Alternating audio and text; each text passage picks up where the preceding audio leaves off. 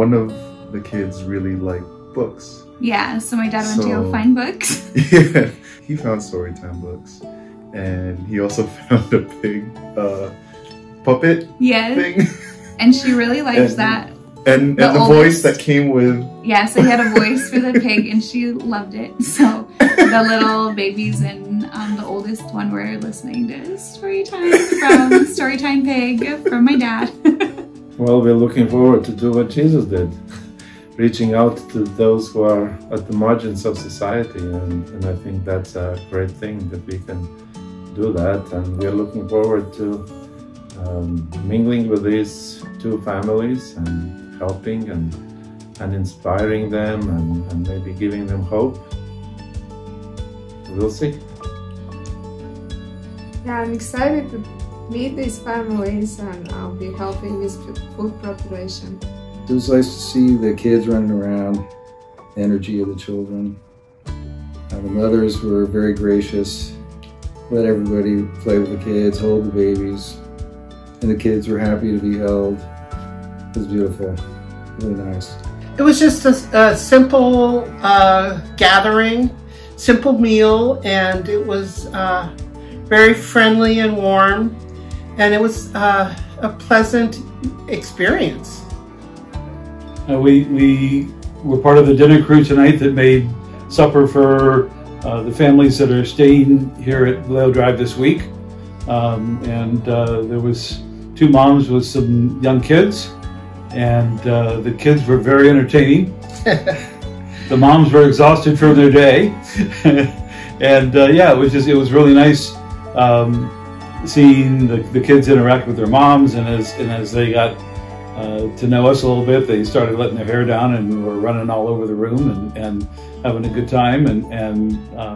Yeah, it was a fun night. So tonight was my first night. I'm the overnight host for tonight, and I've been excited all week to have this opportunity to be able to impart some of our church's friendliness to the community. And tonight we got to meet our 2 guests and their 2 children on one side and a little girl on the other side. And it's joyful to see our church with children, to play with the children, to hear the squeals and the screaming of these kids running around in our fellowship hall while we're able to prepare a meal for them so that they can enjoy the way we celebrate life and how we want to show what our church is there for them. And this is what we are here. This is God's mission, and we are here to do God's mission. And it's just really nice that we can use our church for this kind of work and this purpose. And so I'm excited to be the host tonight. I'm going to sleep over here at the church, so it's going to be my first time having an overnight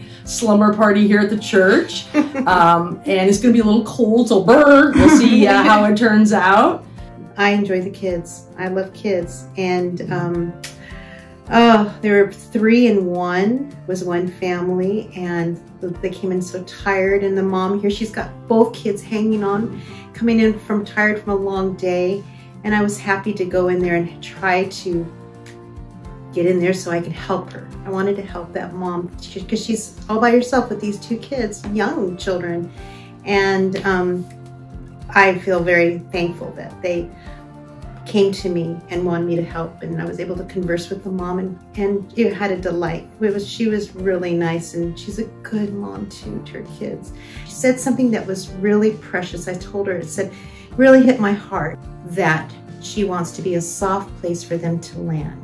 And that was precious, because she didn't have that. She says it was different with her growing up, but she wants her kids to know that I'm their soft place to land. I love that, precious. So I'm thankful that I got to meet them. It is a wonderful experience to be able to make someone feel at home, even though that this isn't a home. But our church is becoming a home, and it's a wonderful opportunity for anyone to participate. No one can tell me that they don't have 2 or 3 hours to give once every 3 months. That's the magic of this program. It's not a long-term commitment that you have to come in every week to do something. It's just a 3-hour commitment if you're doing a dinner. Of course, it's a little longer if you're going to be the chaperones for the evening. But this is something that I could do And I think I really challenge anybody else to do it. So basically, to explain our job, we got here probably about half an hour before the families arrived for the evening. And we made sure that their rooms were clean and the temperature control was good, because we had we had 3 small children. I involved with the families this week to make sure that they weren't too cold. And then when they came, we helped them settle in their rooms, and then we all had dinner together. And once dinner was finished, we put out supplies for them to make lunches for the next day. And then, because of the small kids, they went to bed they went to their rooms by about 7. And then we will be getting them up at the latest 6 in the morning, because they have to get ready and have breakfast and catch the bus at 6:45. And basically we're going to camp out, and if there's any problems, they will call us or come get us, and then make sure things are tidied up before we leave in the morning. And supposedly we will be out of here by, at the latest, 7:15. And just to add one thing to that, so I'm working full day tomorrow, and so I'm going to be getting up and getting out as they will be, and I'll be on to my job and seeing patients and charting all day long, and so that's certainly a doable thing if somebody's working the next day. Well, one time we were sitting down with 2 families who had a bunch of kids, and we were all having dinner together and talking amongst ourselves, talking to the kids about school and all of their typical issues we all have. And halfway through the dinner, my youngest son whispered to me, "So when are the homeless people coming?" So that's interesting, because you don't think of homeless people in that way. So, they're single moms who don't have, of course, a place to stay, and they have young children. And it's nice to be able to actually get to know them and share a meal with them, and it's like they're not even, like the typical homeless person you see on the street. So that was it's a nice way of being able to help others. I had a dinner with 2 single moms, and it was 3 moms sitting and having dinner and talking about our kids. I was a single mom, and I was 21 also, and it was 3 moms talking about our children and enjoying a nice meal together. And there was a lot of love and laughter and a couple new friends. Yeah. Hello! Hello everyone. It's the morning of HomeAgain L.A. Good morning! Happy Sabbath! Another beautiful day here at Vallejo Drive Church! We this is our second to the last day. Tomorrow our guests get to leave. And today we're doing a special breakfast. As you follow me, we have Sherilyn pulling out the nuts, making it a beautiful morning breakfast. We have eggs cooking in the oven with pancakes, oatmeal on the stove. Sherilyn working really hard with the fruit, as we've got strawberries and raspberries and blueberries over there. Oh, fresh wow. bananas. They're going to be waking up soon. They are going to be waking up soon. Well, tonight is the 3rd night of our hosting week, and Patty and I will be spending the night in the church in Pastor Lauren's office. And we have our inflatable air pads and some blankets and things. And I think we'll be okay. Aaron Stone and his wife Jan were the hosts last night.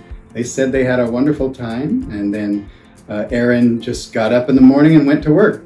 And that's what we all are going to do. So we spend the night in the church, and then just very early in the morning, we're usually done by 7:15. The families leave at 6:45 back to the day center. And so that gives us 15 minutes to a half an hour to kind of ready the place for the next evening.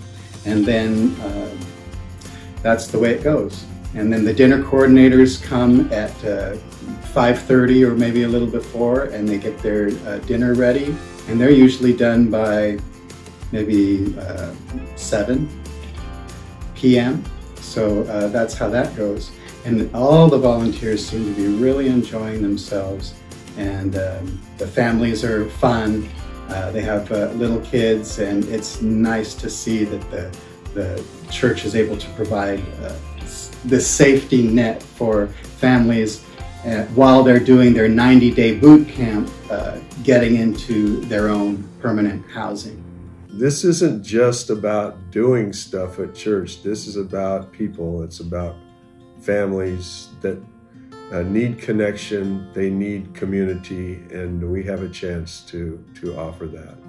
And I'm really proud of our church, and I'm really privileged to be a part of this. And thank you to the whole ministry team here at Vallejo who has championed this cause.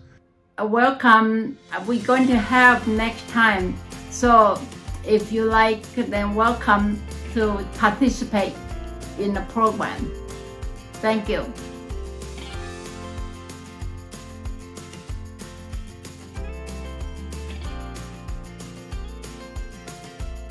I'm Crystal, I work for Hala, and I just want to thank the Vallejo Church for hosting all the families this week. It's a big help to us, and thank you very much.